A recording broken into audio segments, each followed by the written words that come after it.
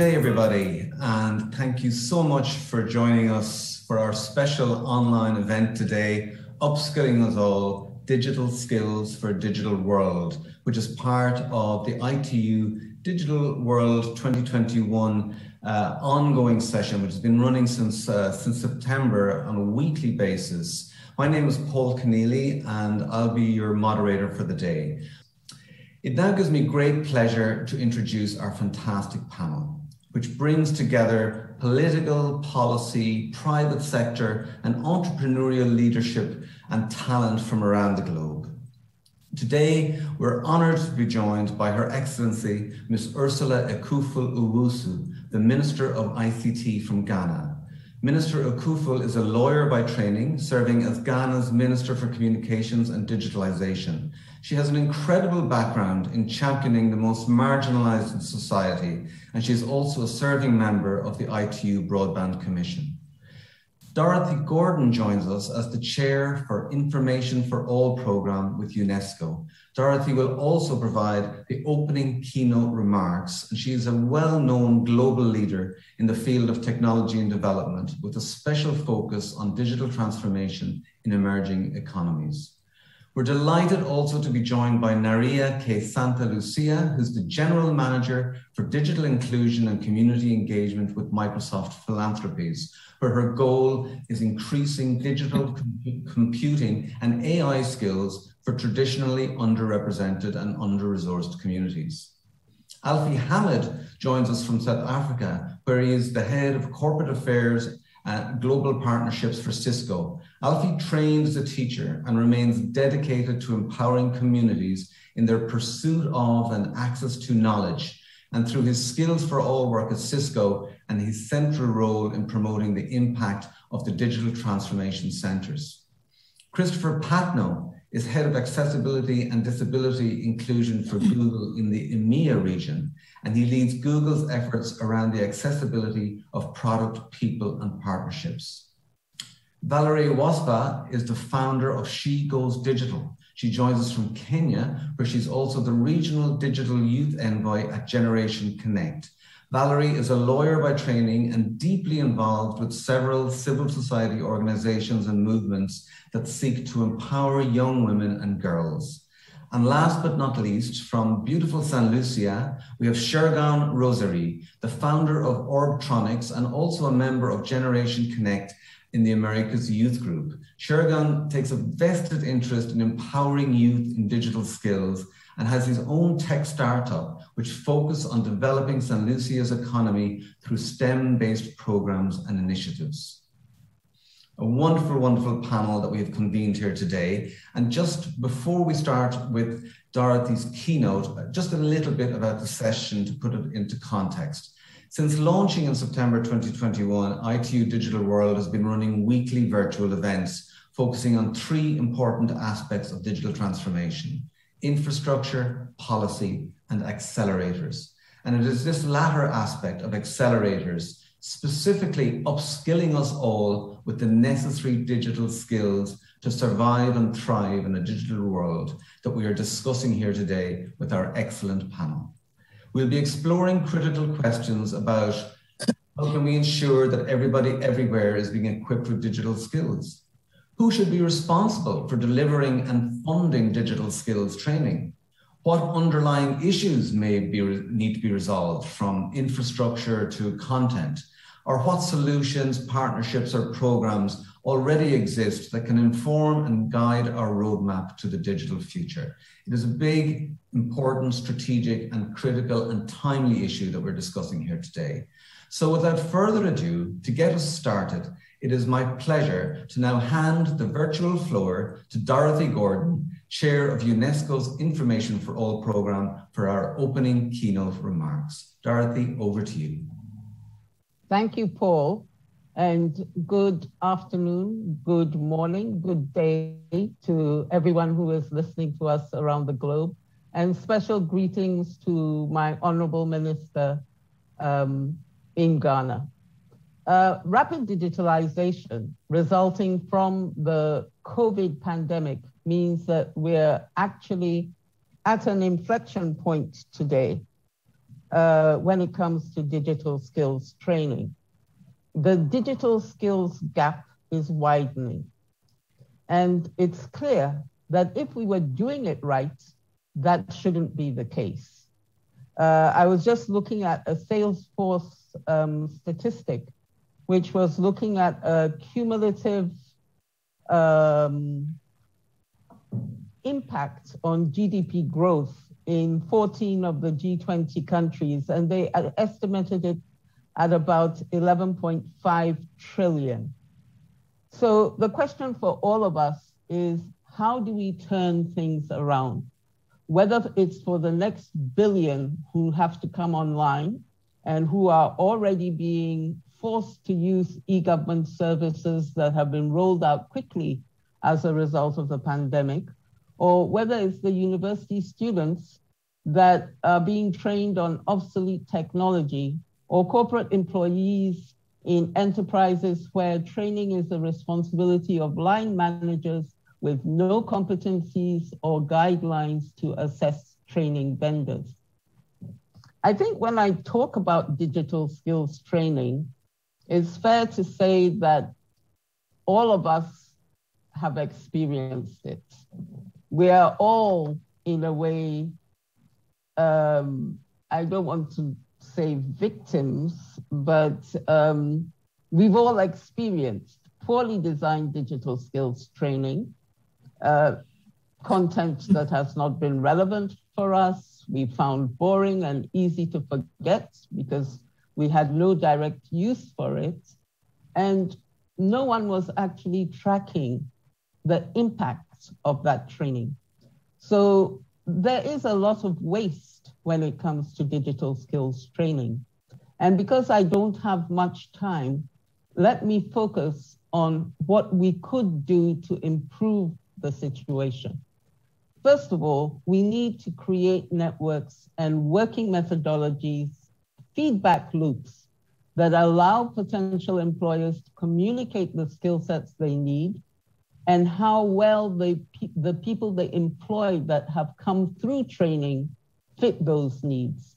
In some countries, it's going to be very difficult to establish those public-private sector relationships. It's not that easy for them to get established. We need strong links with business and the public sector so that we understand and establish current and future needs. There is one thing that some countries have adopted, and that is national competency frameworks so that one can actually track skills with clear goals in mind. And that could help with the coordination and establish clear evaluation metrics as well. Those kind of frameworks should actually include specially designed training that establishes non-traditional pathways into the tech industry. Universities need to be brought on board. I've been shocked in discussing with university professors. I know my honorable minister is a lawyer, and discussing with the law school as to how what kind of upgrades to their content they've taken into account to satisfy the needs of digital transformation. In geography, for example, geology, geography, land use management, we see that undergraduates have no exposure to geographical information systems. And the argument was, we can't afford the software for those numbers. And so we don't give it to anyone. And there are open source solutions that could allow these universities to roll out to the huge number of students that they have and make sure they're familiar with the software before they go into the workplace. We need to register training providers and focus on training of training programs that focus on quality content delivery and design so that a network of people exists who know how to, who actually know how to train. And we can look at audiovisual content and micro-learning in local languages. But one of the most important things, I believe, is to make sure that the return on investment for trainers is very clear. Let me rush a bit because I see my time is ending. But one of the things that I think can help us is if we look at a different approach, a more rapid response. And there's one approach that's been adopted, that is RITES, rapid iterative testing and evaluation. So we need to develop that feedback, that set of feedback loops that will allow us to understand whether the training that we are delivering is actually having the intended impact, and figure out how we can quickly change things if it's not. So it has to be iterative. We have a tendency to develop training content and it becomes static. That can't work. Let me just end by giving you a quick example. A few years ago, I was very happy to be a judge on a panel, and we awarded a technology company or a technology civil society actor, a not-for-profit in Chile, Laboratoria, an award. And why has Laboratoria been so successful? First of all, they focus on women, and I know my minister will support me. She's a wonderful champion for women.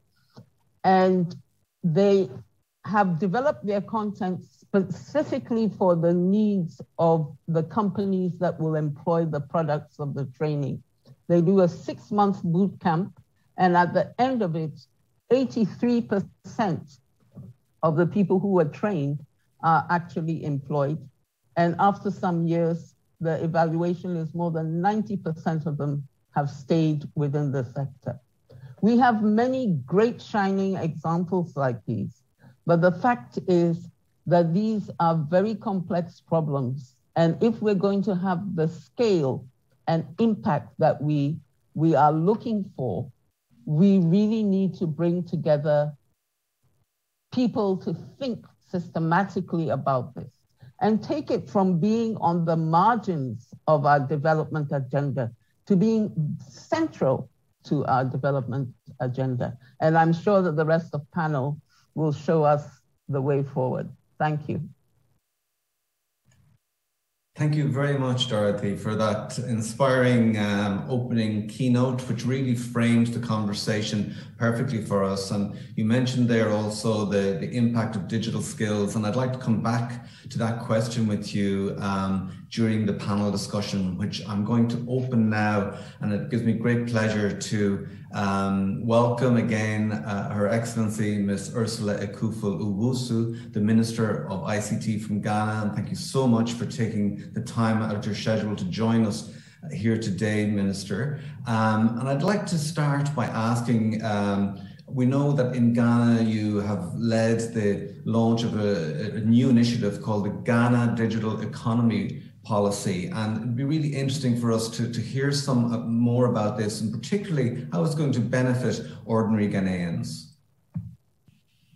Thank you very much, and it's a pleasure to be with you in this series of interactions again. You need policy direction for all the digital efforts that you are doing.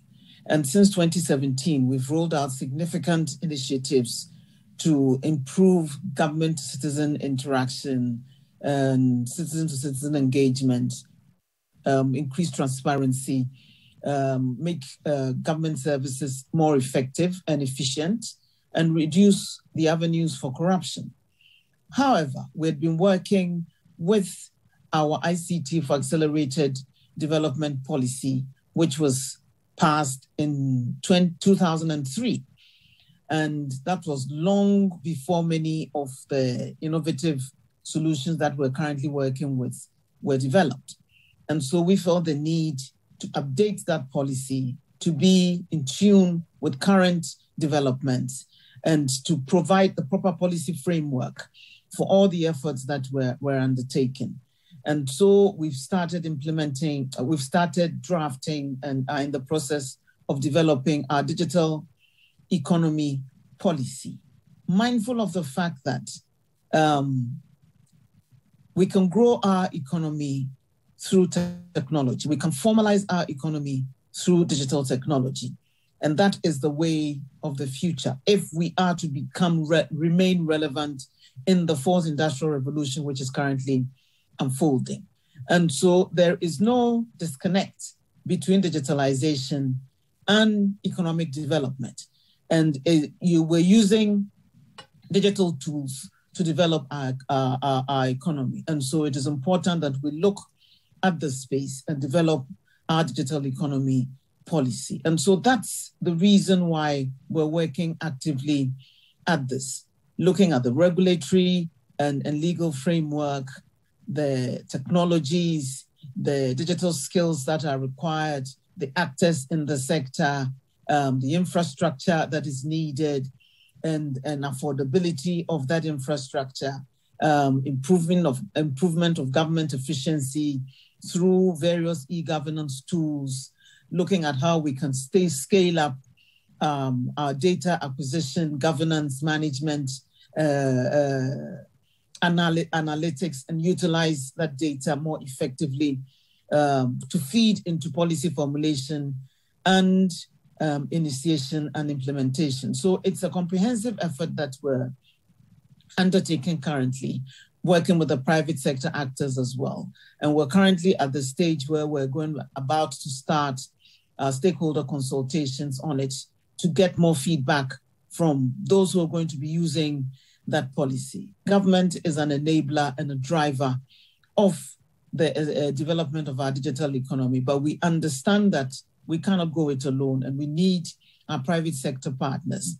And for me, just to add a little bit to what Dorothy just said, providing our young people with the necessary digital skills that they need is not just fashionable, but it is a developmental and a security imperative. Because if we provide the young peoples of the African continent with the digital skills that they need today to enable them to thrive tomorrow, because of Africa's demographic dividend, they stand the chance of being the human resource pool for running and manning the digital installations around the globe in view of the aging populations in Asia, Europe, and America. And if we don't want them to end up on the shores as illegal immigrants, it's imperative that we work to give them the tools that will enable them to thrive. So a key part of our digital economy policy is provision of digital skills for our young people to enable them to get, retain, and attract the digital jobs that are being created daily. And that, for me, in a nutshell, is why we're doing what we're doing. And we've just recently returned from one of our Girls in ICT initiatives in the western part of the country. And one of the young girls had never seen a computer, saw that a mouse was actually a rodent. And she was throwing up when she was asked to use it to navigate the screen. But after a week of instruction in basic computer literacy, coding, she was building her own website and actually presented for the group that was trained. And so if after just 1 week of instruction, she can create her own website and develop simple games, what can they not do, our young people not do, if they are giving in-depth instruction in the digital skills that they require to live life, the life that is unfolding. So that is the task that is remains for us as policymakers, working with the private sector to ensure that we deliver those tools to our young people. Thank you. Thank you so much, Minister. That was really fantastic overview, and it sounds like such an incredibly robust and flagship program that you have up and running. And I really, particularly like the statement and the emphasis that there's no disconnect between digitalization and economic development. that digital skills are not a fashion, but a development and security imperative. And you also emphasized a lot the need to collaborate and partner with the private sector. And in our panel today, we have fantastic representatives from different parts of the private sector. We have from machine manufacturing, from the technology and software, and from the internet side. And I'd like to go now to Southern Africa, to Alfie Hamid, who is head of global partnerships with Cisco. And Alfie, you're a teacher by calling, if I may put it like that. You're a lifelong dedication to education and building of knowledge. And I'd love to know more about the work you're doing through the digital transformation centers in particular, and why these are important, and what we really need to learn from them, and how we can support them more. Thanks for that. So, firstly, greetings to Her Excellency Minister Ursula, and hi, Dorothy, and the rest of the panel. Yes, the digital transformation centers. So let's look at this, right? We all know that knowledge is power. Knowledge is power is if you have that knowledge. And together with knowledge comes literacy. So we're not only talking about literacy for books, we're talking about digital literacy. It's a whole new form of literacy altogether. If you can bring the two together, the child is going to be somewhat completely different from the old child in the classroom who was only looking at a book. Because if you look at a book, your knowledge is only limited by what appears in that book. And this is what we are trying to do. We are trying to achieve what many people have failed to do. Let's put it this way, the rest of the globe has failed to do. For example, how many corporates think of going to Sao Tome and Principe? It's a small country, but not many corporates would think of going there and empowering them with digital skills. This is what the Digital Transformation Center is about. It's about going to those sectors of the community who, out of the ordinary, no one would even think that they would need to have digital skills. The Digital Transformation Centers targets that farmer who, not even in his wildest dream, would say, you know what, I need to know what is the internet. I need to know what is social media. I need to know how to send an email. Or that housekeeper who says, doesn't even think that they need those skills, but the world is changing. If we look at what research has shown by McKinsey, for example, they said that the first, second, and the third industrial revolution has very much impacted on human labor, on physical labor. But this fourth industrial revolution is going to impact on both cognitive labor as well as physical labor. So if we want to make sure that people are employed, that their livelihood is not negatively impacted, we've got to make sure that we take these digital skills to everyone across the world. In addition to that, we look at any given time, or every day over 240,000 passwords are stolen. That's amazing, right? That's just that number. Why? Because our people don't know how to be safe online. And this is what the Digital Transformation Centers are going to do. Cisco and the ITU, we partnered together to say that there is this sector of the globe, this population of the globe, millions of them, who have been left behind by others. How can we as Cisco and ITU get together to make sure we take them as well into this fourth industrial revolution? So this is what the program is all about. It's about not leaving anyone behind and taking the entire world into the fourth industrial revolution.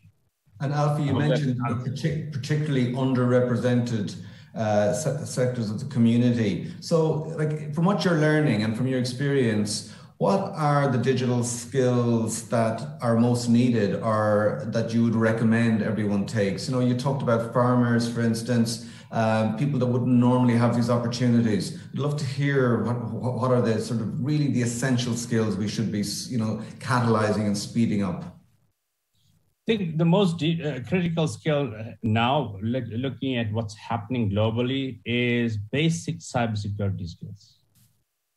I mean, you know, to me or you, to lose $5 may be nothing. But to that farmer, for that farmer to lose $5 that's been sent to them via mobile banking means a lot. So we need to focus on basic cybersecurity skills for everyone. The next would be being able to filter news, right? The challenge that we have at the moment is this whole, where you get these false news that's going around, right? I think that's it's important for people to be taught how to verify the source of information that's coming to them. So I think those two, to me, would be the ones that we need to be focusing on, in addition to obviously basic digital skills. Yes, so these are really real world needs that are coming into the realm, particularly in terms of managing all of the information that's out there, being able to decipher what's true and useful and what maybe misinformation, for instance. I'd like to return to Ms. Dorothy Gordon, who kicked off our keynote, and you emphasized a lot, Dorothy, obviously around the importance of digital skills and tracking them. And we heard from Alfie there about all the work that's happening in digital transformation centers. So I'd like to ask you, in your long experience and in your role as in UNESCO right now, how do we realistically assess the impact of digital skills training on people's life opportunities? And I mean, added to that, if I may, how do we make sure that the content of digital skills is relevant to local people's needs? I think that's really a crucial issue that we need to get more in depth on. Well, the way, first of all, let me say how much I agree with what the Honorable Minister has said, as well as Alfie. And what Alfie was focusing on is one of the areas that's very important for UNESCO, as well as the Information for All program, which I currently chair, which is an intergovernmental council. And that is media and information literacy training. And the way we've gone about it is to, first of all, work on building strong partnerships between the private sector, government, civil society, with clear goals, as I was saying in my introductory remark, so that we can track what is happening and then illustrating the best practice so that there's true knowledge sharing and people get on board. But let me say that there's a long way to go. Really, training and metrics for assessing training have not been as well developed as they should. And this is something that we have to continue working on. We have to continue working on those evaluation frameworks and the feedback loops between the different partners so that we actually know that good things are happening. And I want each of us to think about the digital skills training that we've experienced and think about how that could have been improved if we had better metrics and feedback loops. Thanks. No, indeed, and I think that could be a good call to action coming out of today's panel discussion to develop really accurate ways and more sophisticated ways of tracking the impact of digital skills training. And indeed, in preparation for this session today, it struck me how little data there is out there on the impact of digital skills training. If I may ask in a follow-up question, Dorothy, it seems to me in terms of the proportionality of investment, in your experience, is it that some countries seem to receive more attention than others when it comes to donor-funded digital skills training projects? And is that an issue we need to discuss more and be more aware of? First of all, let me say that I don't think that any country should be depending on donors when it comes to digital skills training. The impact of donor funding can never be to the level that we need in order to make a difference. So donors are important. They can help us to share best practice and knowledge, but every country has to actually put this at the center of their development agenda. That being said, I was very amused when one of my ITU friends mentioned donor darlings. My older brother, who is a zoologist, he calls it the safari effect.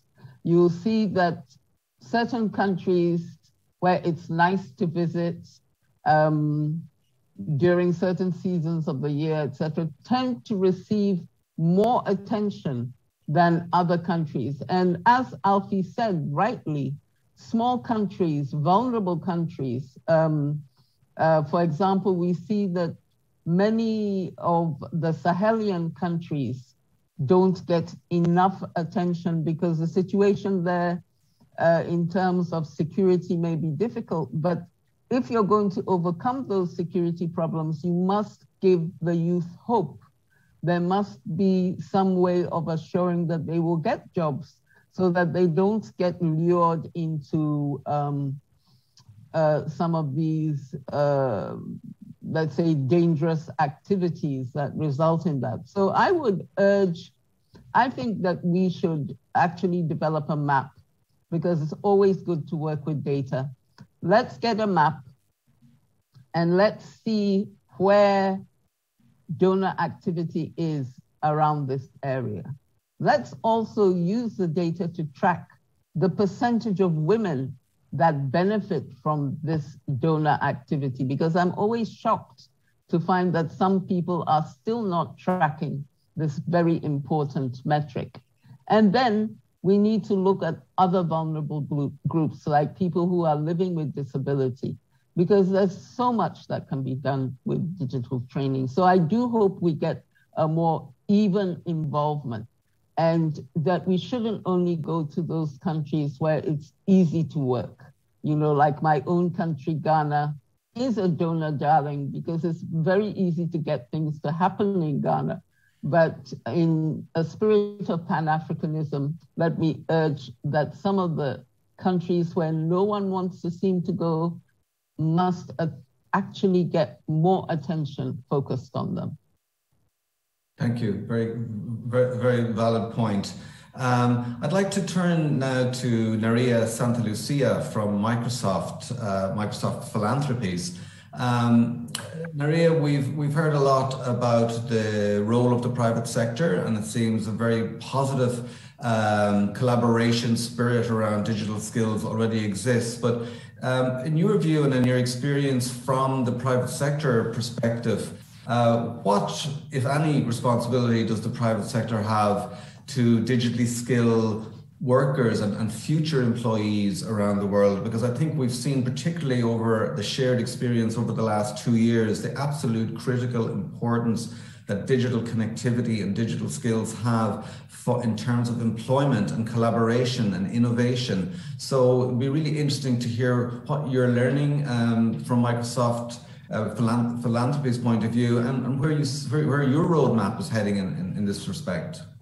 Wonderful. Thank you so much for the question. And I just want to say I've been sitting here just, nodding vigorously to everything that's been said, because this is just a master class from Dorothy and from Her Excellency and from Alfie and all the amazing work that everyone's driving. So first, thanks. I'm just honored to be in this company, and congrats on the digital transformation centers. I think it's just wonderful. And I just applaud how you go to the places that are furthest from opportunity for digital from Cisco. So congratulations on that.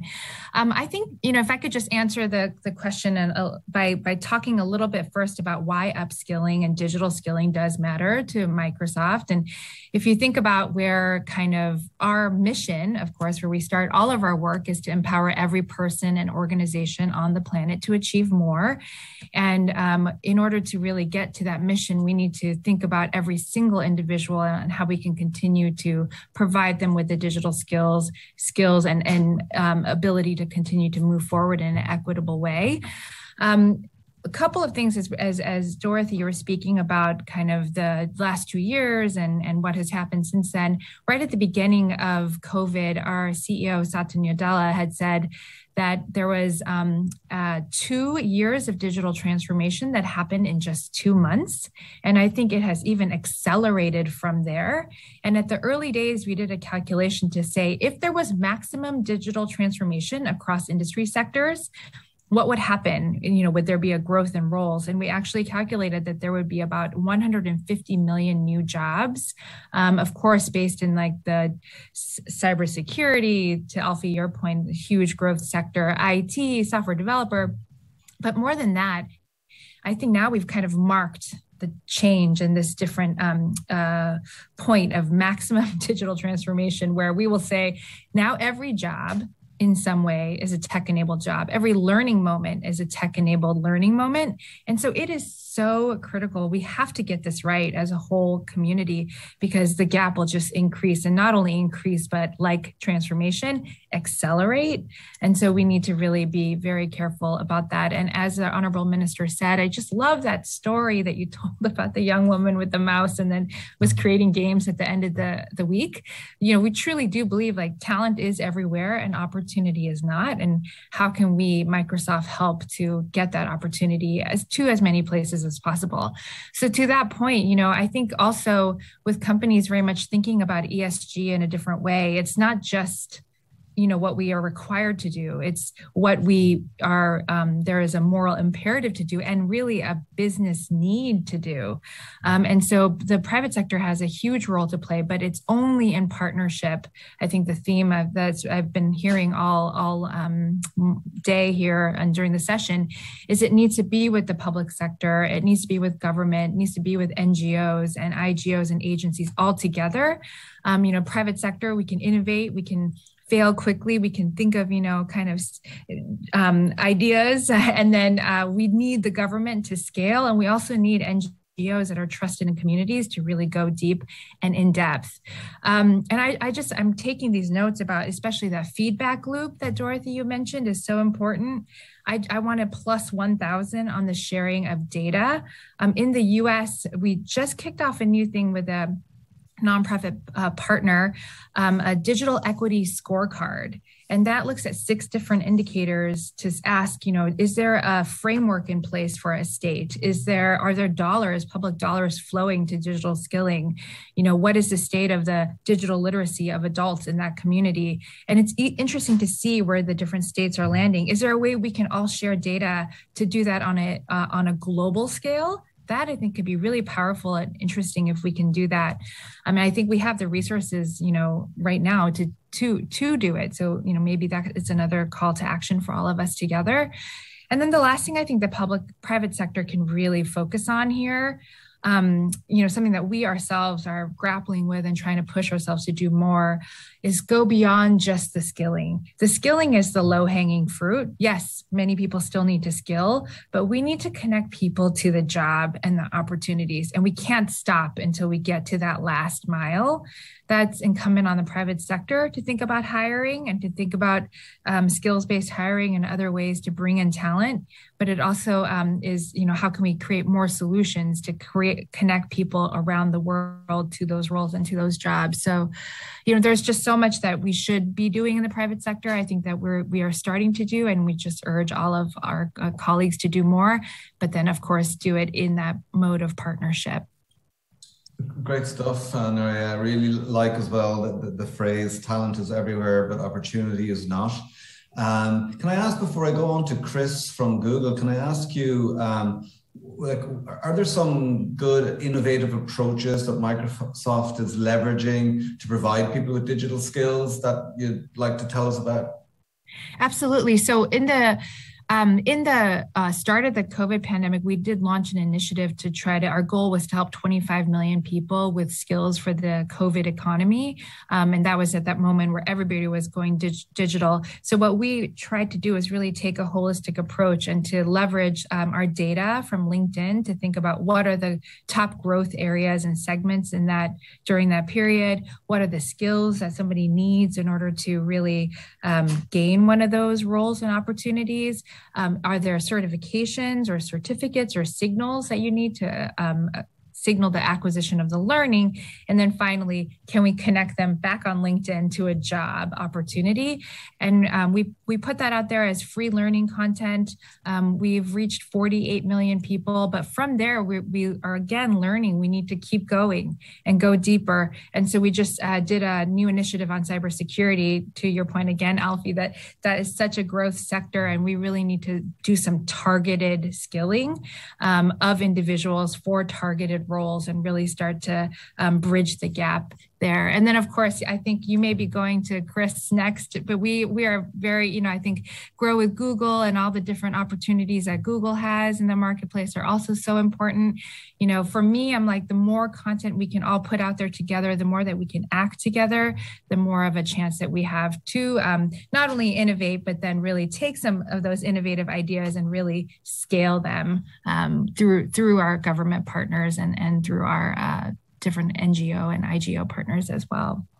Fantastic. Thanks for sharing that, Naria. And Chris, obviously we're talking here about upskilling, which is very much in the area of education and learning, and traditional educational systems, which are already in place globally, aren't necessarily taking on board the message or the urgency that we've heard in a lot of the speakers' presentations today and discussion today. So how do you think that traditional education systems can best incorporate digital skills? And indeed, is there a role for digital tech such as Google within the basic education or to support educational systems in this? Thank you for the question. And again, like Naria, I thank you for giving me the opportunity to come and present with you and speak with you and learn from all of you. This has been such an educational opportunity for me. My first time presenting here with the ITU. So thank you for the invitation. I think there's two parts of education that have value. I think there is the traditional education, which is in schools, but I also think there is the non-traditional education. It's the hustle. It's the finding the desire to do something. I myself am a failed musician. I studied opera in university and didn't have the talent to make it, but I found myself doing technology. And I've changed my career several times mid-cycle, and I did all of this on the job because I had a passion for something. I fell in love with something. I discovered accessibility because my own product wasn't accessible. And I wanted to make up for the rest of my career where I hadn't made things that were accessible. So I don't want to undervalue the hustle that people have when they want to make something of themselves. I've been doing more and more work on the continent, and I've learned about the hustlepreneur, which you have this passion to drive and create something and do what it takes. And I think that's a key factor to the education, is you have an opportunity, you have a desire, and it's up to the Microsofts and the Googles and the governments of the world to provide the platform and opportunity for them to take this passion and drive and turn it into something new. Coming back to the traditional educational system, I think one of the most important things we need to do, and again, I always take an accessibility, disability lens, is to ask the questions of the people who are trying to serve. What's working? And more importantly, what's not working? So we can fix those things. We can make sure those things are addressed. Are we teaching them in the right language, literally or figuratively? Are we speaking in a way that's resonant to them so they actually hear the message that we're trying to teach? When it comes from a disability perspective, do we actually have materials that allow them to take the information we're trying to give? Is it accessible? If you give me a PowerPoint, the PowerPoint has many wonderful tools to make them accessible. Do you have the alt text so the charts can be seen? Are they color contrast aware? Do your videos have captions or audio description? There's so many small things that we need to do with intent to educate, with an intent to inspire. That's how you teach people, is you get them excited and then get them the materials that allow them to learn what they want and how they want. I remember looking at when my son was 12, he told me that YouTube is where he learned how to play video games. And then I learned from there the magic of video to teach people. And now my daughter is now 13, many years later, she's learning how to cook because of TikTok.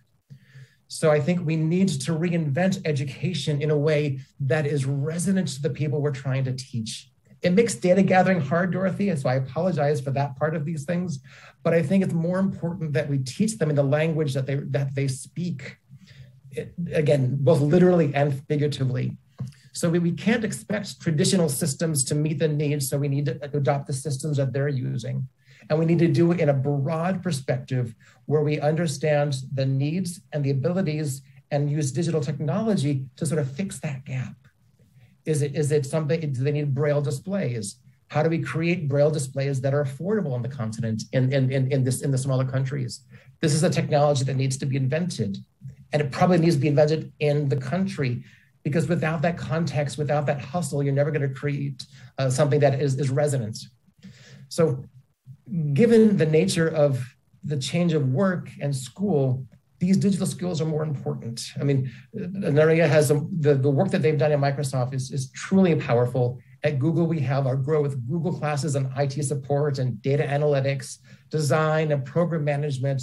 This is great once you get into the industry. And then because traditional educational systems like in universities don't always give you what you want, you need these other opportunities to get skills and prove that you have them. But I think the most important thing, looking back on my experience, is schools should be able to teach people how to use the tools of today. They need to teach them how to learn, because the job you're going to have in 20 years from now doesn't exist today. And you need to have people understand how to learn the new way. And that's how you get them educated and employed and in the jobs of tomorrow. No, very, very good. I think it's definitely like the message there of being really relevant to the user and to the community, being guided also by the community, particularly looking at how young people like to learn, you know, more self-paced, self-directed at a time and a place and through a device of your choosing, which is not necessarily synced up with how traditional education is working today. And as a parent myself, you know, it does concern me a little bit how little time and priority is placed on digital skills and things like what Alfie alluded to earlier, particularly around security and privacy and misinformation. And I think there's a lot of work to be done there. And Chris, I know, I mean, in your area of accessibility and inclusion, I think it's important also to look at underlying issues that might need to be resolved, you know, whether that's infrastructure or equipment, content, which has come up several times today already. And of course, you know, even things like literacy or electricity supply. What are you coming across there in your role at Google that could be of value to share with us here today? One of the reasons I've come out here, I've just moved here about 3 months ago, is because— Here's the UK, is that right? I'm sorry? Here is the UK. Is that yes, right? yeah. I spent many years in the San Francisco Bay Area, and about 3 months ago I moved here to London. And one of the key purposes I have is to try to understand the needs of people with disabilities across the continent and in the Middle East. Because you can't take technology invented by people who look like me in Mountain View in California and expect it to work properly in Ghana. You can't expect it to work well in South Africa, because we were not designing it with people with the constraints, the physical constraints, electricity, Wi-Fi, the power of devices. What technology companies need to do is working hand in hand with the communities, the universities, the startups, the researchers, the governments, to understand what's working and what's not working.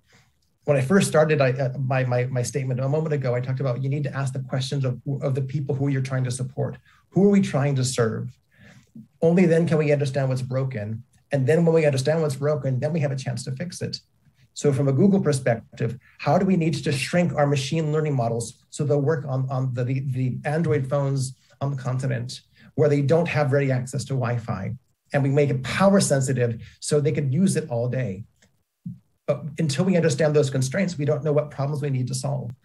And then we bring it onto the continent, test with people, and fix it, because you never get it right the first time.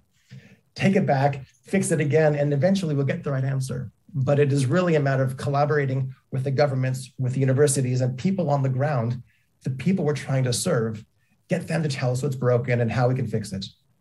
Excellent. And empowering, of course, and tapping into local innovation and entrepreneurial, or what was it you said? Hustlepreneur. Hustlepreneur. Yeah, I really like that. So I'm going to move now to Valerie and Shergun, who are, of course, part of Generation Connect. Shergon coming from San Lucia and Valerie from Kenya. Before I do that, I see a lot of buzz going on in the chat, which is fantastic. Don't forget to drop a question into the Q&A tab if you have any questions you'd like to put to the panel when we come to the end of this particular part of the session, the round table of panelists. So Shergon, if I may start with you in San Lucia, you're one of these hustlepreneurs, I think, that Chris has been talking about, in terms of you have created your own startup, which is all about promoting and building capacity around STEM skills to drive the economy in Santa Lucia. So I'd really like to know why you're focusing on that, and what brought you to focus on that, and why is youth capacity development vital to the development of economies such as Santa Lucia? Okay, first I'd like to start off by just saying I'm truly honored to be part of this wonderful panel, and a lot of the things that persons have been saying have really resonated with me, because they have really sparked my interest within this area and really what catalyzed Optronics for me. So starting off by saying, why does upskilling the youth matter? It is important for young people to be productive while they are energetic, while they are imaginative and healthy, rather than for them to feel alienated and left without opportunities for personal success. From my perspective, digital skills really allowed me to catalyze both my educational and professional career. And I realized that that was something that was really lacking in St. Lucia. And I took that, that perspective, and I decided that it was important to bring those opportunities to other youth just like myself. And through the programs that I have been able to conduct through my business Optronics, we have seen that kind of growth in other young people as well. As many people have said, like Dorothy has said, it's very important to make sure that there's a feedback loop between those programs that are conducted, and actually making sure that the participants of those programs benefit from what they are taught. And that's really one of the key aspects of our Optronics programs. We make sure that we collect enough information from those programs so that when we iterate and we organize further educational programs, that we really target the areas that young people need and are interested in. One of the things that we have also seen after hosting those programs is that it's really important the mode of delivery of those programs, because as Christopher said as well, it is important to teach young people in a way that they are receptive of the information that you're trying to bring across.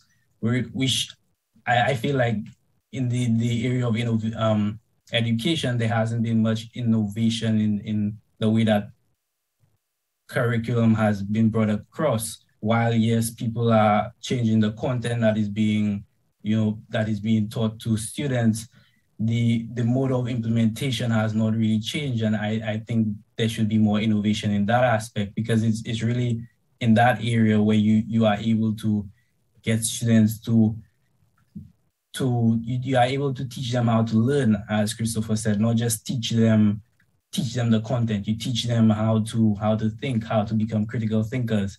And like I said earlier, being able to become a critical thinker is imperative for solving new and innovative problems. Just to go on further and speak about why it's important, specifically for young people, is because by first training our young people, those positive effects will propagate throughout the society. I mean, this will maintain low levels of crime and deviance, increase government tax revenue, and also reduce expenses on both the judicial, penal, and social welfare systems. So overall, that's my view on that. No, yeah, thank you. And I really like the focus as well on the importance of critical thinking. And that's absolutely the case. There was a study done here recently in Ireland where I'm talking to you from, which it was identified exactly the same softer human skill that's most needed was critical thinking and communication. Can I ask you as well, Shergon, like you've been doing this for a while now, and like what are the key constraints preventing greater adoption of technology-based learning within educational institutions, towards younger people and towards the betterment of younger people? Okay, so there are some key capacity constraints, especially in developing countries, that prevent that adoption. In many cases, there are not well-established technology-based curricula, which makes it difficult for teachers to provide those contents. And teachers often themselves lack the technical capacity that is needed to deliver that content in an effective classroom manner, which supplements the learning process. Third world institutions are often lacking the necessary infrastructure in the form of computer labs and fabrication labs as well to facilitate a lot of those new and innovative training, which means that students don't have the facilities to partake in those trainings. In addition, because of the lack of demand in a lot of these smaller, less developed countries, in terms of the lack of demand in the workforce, those institutions are less inclined to offer those technology-based training programs because there isn't much demand from the students.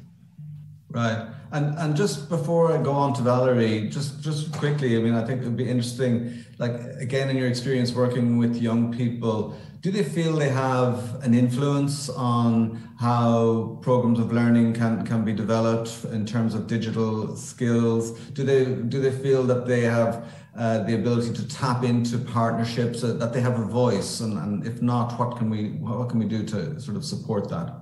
I honestly think that oftentimes young people do not feel that they have a voice and that they are not being heard. I think there is a lack of youthful representation on a administrative level and on a national level. And I think that's something that should be focused on, the inclusivity of more youth leaders and youth champions in the conversation. But collaboration is very important, especially in the technology industry. And I mean, it drives a lot of the work that is being done today. What I would say to youth, just like myself, is that they must take the opportunity to tap into open source resources that will allow them to, gain access to valuable information.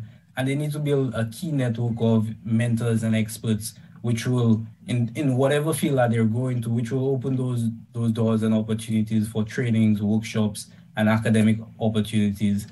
But ultimately, I think that youth must see technology for what it is. It's a tool at the end of the day, and what really matters is their creativity and innovation to create a difference. And yeah. And to feel that they can make a difference as well.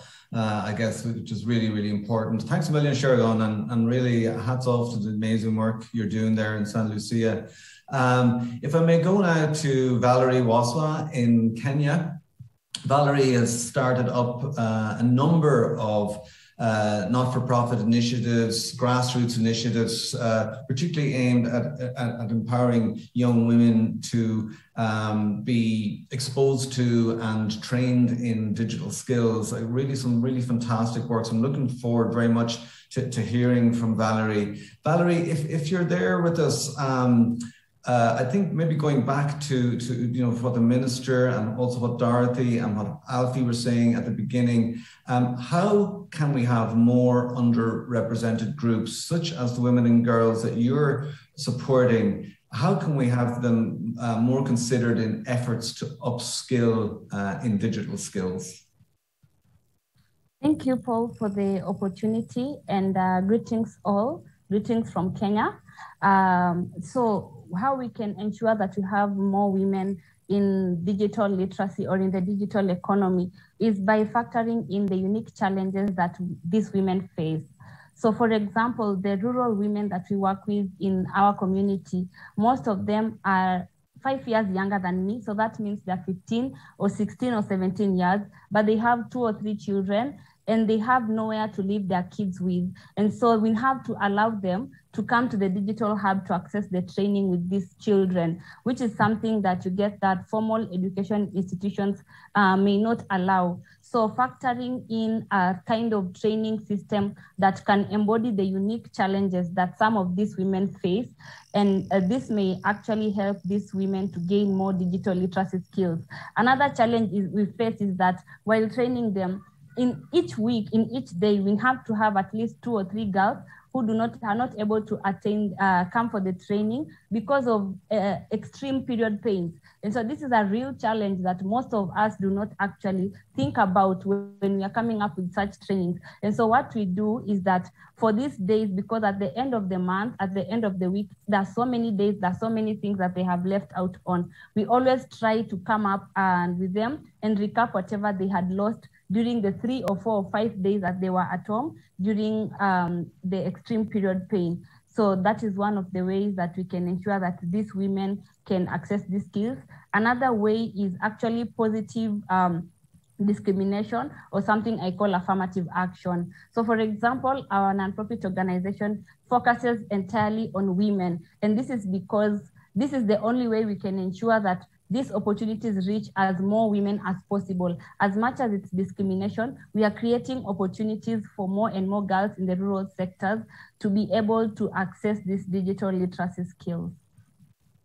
Excellent. And in your program, Valerie, it'd be great to hear a little bit about the inspiration behind that and what are the sort of impacts or stories that you're seeing now, success stories coming out of these great initiatives that you're doing to empower and upskill young women in rural Kenya. Thank you, Paul. So basically, this is a project that was inspired by my own personal journey. And I remember back when I was in campus, I come from a struggling family, I would say. And so I had to be innovative on what more can I do to get an extra income, at least to pay for my own pocket money and to be able to pay for my own rent, which my parents are not able to do. And so that is when I got to learn on more digital skills such as transcription. And through transcription, I actually got to earn an income online. I would work with companies from the US through the Upwork platform. I think most of you know Upwork and Fiverr. And through that, I was able to take myself through university. And so I thought about so many women out there who are not able to access period products. They're not able to even sustain their young families. And it gave me a burden to actually start this initiative under VPEP called She Goes Digital that can enable girls to earn an income through these digital skills, because I was exposed to a lot of opportunities that so many of these women actually don't know, because you get that they don't even know how to put on a computer. They do not know how to even type. They don't even know English. So we even have to teach them in Swahili. Thank God for Google Translator. And so that is what actually inspired the story behind this program. And when we talk about the success stories, is that we get a lot of messages from these girls saying how these skills actually transformed their lives. Some of them, you get their small business owners. Maybe they sell cereals or they sell shoes and kids' clothing. They were able to market their products online and they're able to get a more customer base. So we have been getting a lot of positive feedback from them, saying how even their sales have gone up, saying how some of them have been able to get jobs in cyber cafes to help. Some of them have been able to start actually cyber cafes in their communities, and so many more success stories that we've had because of the training that we're able to give to them.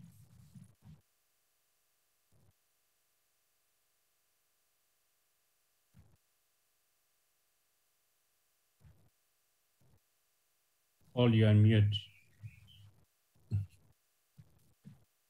Paul, you're muted. Beg your pardon. I was just saying that's so inspiring, Valerie. Really, really great stories. I can really visualize, you know, a young woman setting up a cyber cafe in her village. It must be an incredible feeling for you as well. And these are stories I think that really need to be shared more widely. That's like we've heard from all of the different panelists now, and we have a couple of questions that have come in, and I'm just going to throw them out to the panel. The first question I have here, these questions, of course, are coming from those that are attending live today. What role do the speakers feel mobile phones or mobile technology can play in facilitating digital skills training? Any relevant initiatives they'd like to highlight? Maybe if I can put that to yourself, Valerie, and maybe Dorothy as well, or any of the other panelists who would like to contribute briefly, just on terms of how mobile phones or mobile technology can facilitate digital skills training and how important it is. And Alfie has his hand up there as well. Please feel free to jump in, Alfie. Sure. So, you know what, I think that any training that we have or is put together has to be mobile first. Mobile first.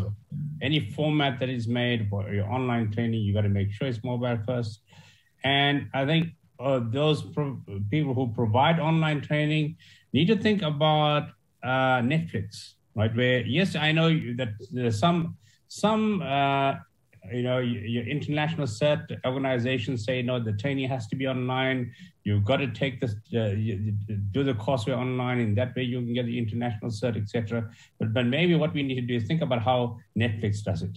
That you allow the individual to download the content to the phone, go through it, and yes, you want to take the certification, you can go online and do the certification again. So we need to look at how we can adapt our training to be suitable for mobile devices, as well as when you talk about mobile, we mean mobility of training, and that they can take that content wherever they want to go and learn.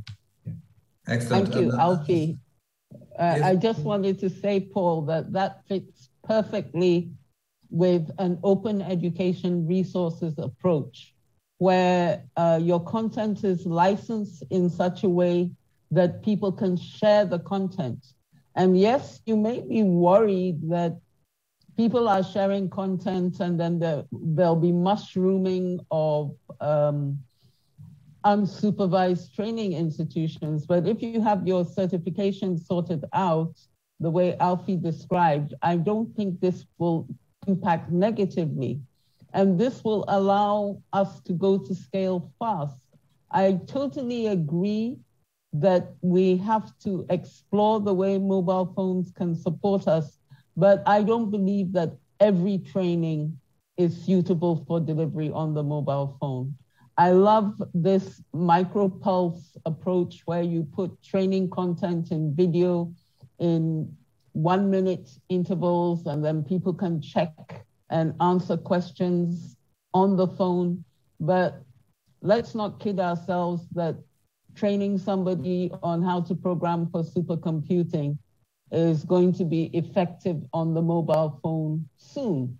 So let's blend these approaches, taking into account that this is lifelong learning. It's a hybrid thing, not just one platform, many platforms. I think that's important, the blended approach and the fact that it is lifelong, and particularly in today's world, lifelong learning is absolutely, it's a given compared to what would have been a generation or so ago. Valerie, did you want to add there about the importance of mobile phones for training in your experience? Yes, absolutely. So I would like to say how She Goes Digital started. We actually used to offer the digital skills training over the phone, because you get that it's easier for a girl to afford a smartphone as opposed to a computer or a laptop. And so we used to do the training through the phones. And so basically we used to train them and on skills that are based on the phone. So let's say how to use WhatsApp, how to use social media on their phones, because that is the device that they interact with in their day-to-day lives, as opposed to a computer, which most of them have never actually owned one. So that is the bit that I wanted to weigh in on. Thank you very much, Valerie. Second, and it'll be the final question due to the time limits, but as I said, there's a great conversation going on in the chat. I'm looking forward to going over that later. Could the panel provide any examples of data visualization projects, that's data visualization projects, or existing frameworks related to digital skills that are available? And they give the example of digital equity scorecards. So I'm thinking, Naria, you may have inspired that question, but also Dorothy, you talked about how the world needs a map. So if there's any panelists would like to share any examples of data visualization projects related to digital skills that are available for the participants to check. I did drop in the ILO framework for 21st century skills, but the visualization piece I think would be really fascinating. I have not seen one that would be on a kind of global scale, but again, I think this is that one call to action. I think for the private sector and the public together, maybe we can figure out how to harness that energy and create that visualization of digital. And then I also just wanted to make a point about the mobile, if I could, Paul, which is that Dorothy, you're absolutely on point. When we definitely found with the skills initiative training with all the different people who went online to learn, that was all well and good, but it wasn't until we actually partnered a learner with an NGO that you could see actual high rates of completion of courses. And so I think that's another thing that we need to really be mindful of when we do this digital skilling, is that you need to have a pathway set out for you and a guide or a sponsor or somebody that can keep people going, because it's often, very easy to stop digital skilling when you don't have an accountability or anybody really pushing you forward and helping you believe that you can achieve the path. Thank you very much, Naria. I'm very conscious of the time. We're hurtling towards the end of the panel, the allocated time for the panel, but don't forget we have an informal networking session afterwards, which everybody is invited to. Some really good questions coming in about universal access and all of that, but unfortunately we won't have time to take it. What I would like to do is to start to wrap up the panel by inviting all of the panelists, starting with Her Excellency the Minister, just with a key recommendation or a key takeaway you'd like our audience today to go away with, just a very brief soundbite in terms of upskilling for all and how we can achieve this and what is the most critical area we need to focus on. Minister, if I may start with you for a final word. Thank you. We're in this together, but working together, we really can make a difference in giving all of us the skills that we need to thrive in the fourth industrial revolution. It's doable. We just need to focus on it, pool our resources together, government, private sector, NGOs, IGOs, working together, and we can get it done. Excellent. Dorothy, may I go to you next? Yes, I think that for me, I like that question about visualization. Let's try and clarify some paths to the actual learning goals we want to achieve. And let's put that within a framework so that we can track our progress to those goals and we can evaluate whether the approaches we're using actually work. Excellent. Thank you very much. Naria, may I go to you next? Final takeaway, recommendation? I think it's all been said already. So I'll just say the time to act is now and the moment is now. And, otherwise there will just be rapid acceleration, not just of digitalization, but of inequity. And let's close that gap between talent being everywhere and opportunity being not everywhere. I think that's something I'll take away today, definitely, in terms of the digital skills gap that Dorothy alluded to in her opening keynote remarks. Chris Patno, final word to you in terms of the key recommendation or the key takeaway you'd like the audience to leave with today. The jobs of the future are not necessarily the jobs of today. So how you learn today matters more than what you learn in the long run. Thank you very much. Sherigan, your final word and recommendation for the panel today or for the audience today? With this fourth industrial revolution, young persons now more than ever require greater skills to process and evaluate more information. So digital literacy now plays a critical role in the performance or in the workplace, as well as with the quality of life that those people will experience. Would you go as far as to say it's a life skill? It's a critical life skill. We need to look at it as a critical life skill for the future. Paramount in the coming future. Paramount. Thank you very much. And Valerie, what would be your key recommendation or the takeaway you'd like everybody to go with today? Yes. So what I would say is that digital skills is a concept that does not exist in a vacuum. So once these underrepresented groups like women have these skills, they need platforms such as digital hubs and training centers and these devices that they can use to continually put these skills into practice. Thank you. Thank you so much. And if I may just attempt to give a very brief summary of everything we've heard today. It genuinely has been a really rich conversation. I'm looking forward to going through the transcript of this, and I think there's been a lot of gems in there, and also concrete recommendations, which is so important. But as I said, it was a wide-ranging conversation, very rich.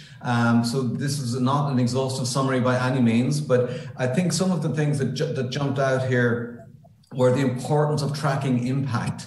You know, if you can't measure it, how can you really address it, you know, with real conviction and with real success? And I think particularly the proposal from Dorothy to visualize this tracking, you know, through a global map or something that resonated a lot with both the panelists and the audience. I think that, as I mentioned earlier, that recognizing the fact that talent is everywhere, but opportunity is not, and we need to address that. We need to close that if we're to be really a truly inclusive world and have a really truly dynamic and representative and participative global digital economy. That has to become really a paramount prerequisite. The importance of youth in all of this goes without saying, but do they have a voice? What can we do as policymakers, as leaders, as politicians to really ensure that the voice of youth is there and that the skilling and the learning and the educational systems are fit for purpose for the youth who are the leaders and industrialists and entrepreneurs, etc., of tomorrow. On the issue of open education, I think that's something that could require an entire session on its own, but I think the point was made several times that it's so important that these resources are being shared, that they're being localized, that content is relevant, and also to emphasize what Dorothy mentioned there, that learning is a lifelong issue, and it's a lifelong challenge. It's a lifelong life skill that we all have to get to grips with, and the blended approach is definitely the way to go. And finally, one thing that sort of hit home with me, particularly when I was listening to Valerie, is on the issue of innovation. You know, often we talk about innovation and we think technological innovation, but the critical thinking also that Sherigan alluded to, but the innovative ways that Valerie is creating in order to enable people who would normally have no access to digital skills training, the innovative ways that she's coming up with to ensure that they have access so that their children can still be looked after, so that they can see the possibility of economic improvement is really inspiring. And I think some fantastic stories there to be shared for sure in the future. So without further ado, we're more or less on time. I'm really, really thankful for everybody for joining us today, the incredible panel. I'm very honored to be joined by Her Excellency, the Minister from Ghana, to give up your time today and to share the incredible work that you're leading in Ghana, as well as all of our other illustrious panelists. Thank you so much.